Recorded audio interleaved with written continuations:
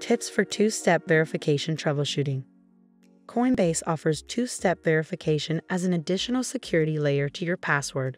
With two-step verification enabled, you'll be prompted to provide a unique verification code sent to your phone anytime you sign in from an unrecognized device, or possibly when you're sending crypto from your Coinbase account.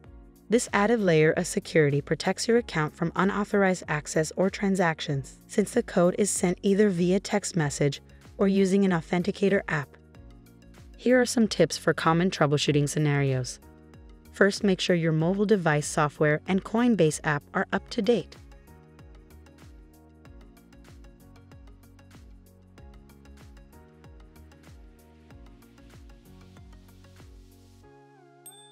If you received a new phone and still have the same phone number, make sure your phone number has been activated and you're receiving text messages before signing into your Coinbase app for the first time.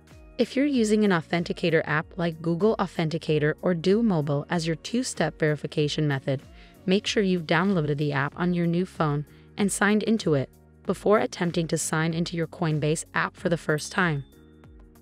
If you received a new phone and a new phone number, we need to take a few extra steps to verify it's you. Use a web browser to sign into your account with your username and password. When prompted for a two-step verification code, select Try Another Way, then select Update Your Phone Number. Next, you'll be prompted to verify your identity. Follow the steps to verify your identity, which may require uploading a picture of your ID and taking a selfie. This process usually takes 48 to 72 hours to complete, but can sometimes take longer. You'll receive an email confirmation once the review has been completed. Then you can sign in and update your phone number in your account settings.